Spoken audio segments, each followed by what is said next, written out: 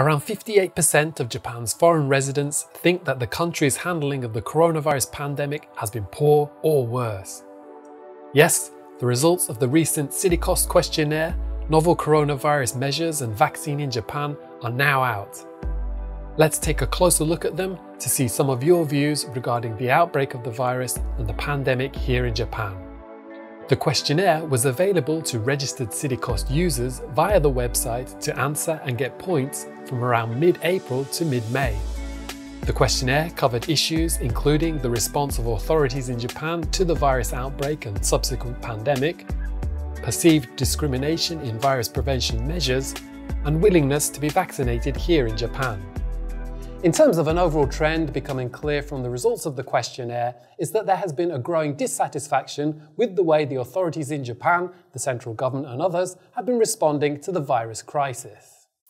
When we asked you to rate the response of the authorities to the early stages of the outbreak, which was well over a year ago now, 34% of you responded that it had been poor or worse.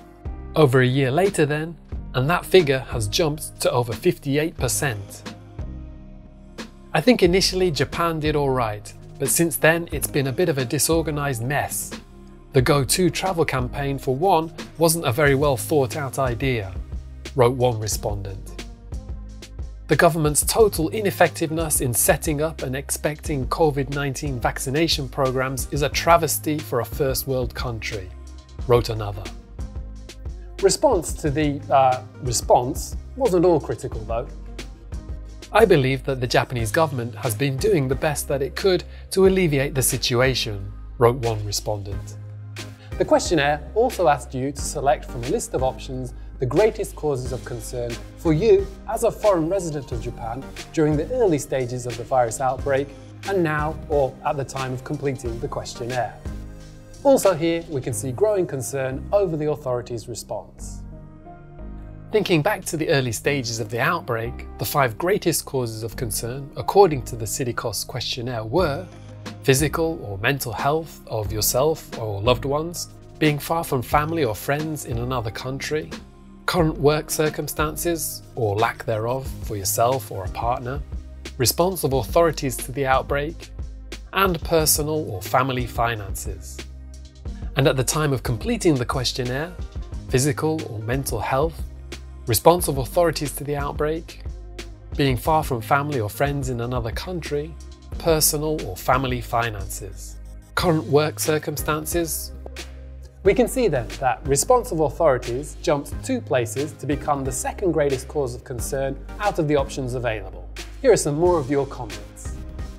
The general public in Japan didn't seem to be strictly following the stay-home guidelines, wrote one respondent. I am so disappointed in the lack of a plan on behalf of the local and national government leaders throughout the past year.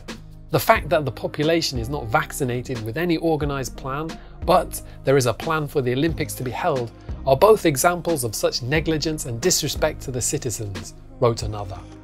Thinking more specifically about the nature of this response, the questionnaire also asked the following question. In regards to virus prevention policy and measures implemented or encouraged by authorities in Japan, have you ever felt them to discriminate against or to be particularly dismissive of foreign residents of Japan?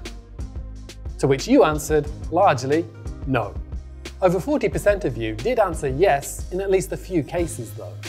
From your comments, it seems that many of you felt that international travel restrictions imposed by the government during the pandemic resulted in unfair treatment of foreigners wanting to re-enter the country.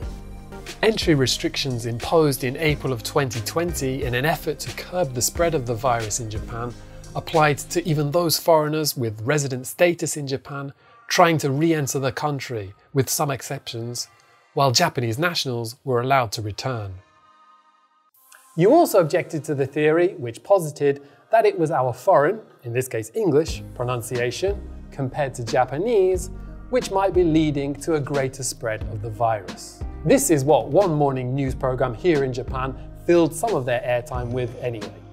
They even had someone test it using the phrase, "this is a pen," or in Japanese, "kore wa pen desu," and what appeared to be a piece of tissue paper. This is a pen. Kore wa pen desu. I feel I can do it to cater to whatever the needs of the day are. So I'm not really sure how valid this theory is, but anyway, here you go. This is a pen. これは pen.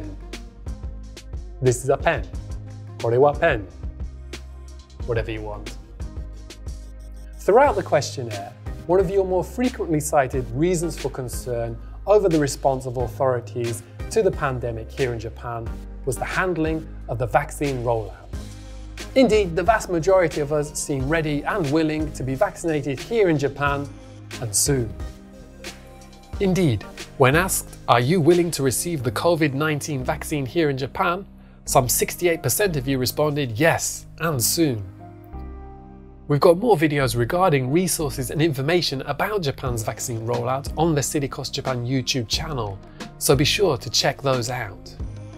Whatever issues we might be having regarding the handling of the pandemic here in Japan though, it appears to be having little influence, if any at all, as to how long we want to stay in the country or if we want to leave at all.